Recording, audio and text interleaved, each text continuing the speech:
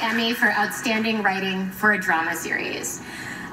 It's so weird that they asked me to present this category because I am not a dramatic person. I hate drama, you know?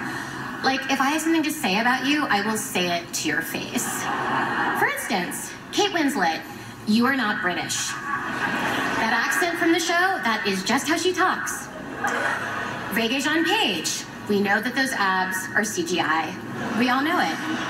And Stephen Colbert, let's face it, you're a messy bitch. See, I'm not dramatic, I'm just honest.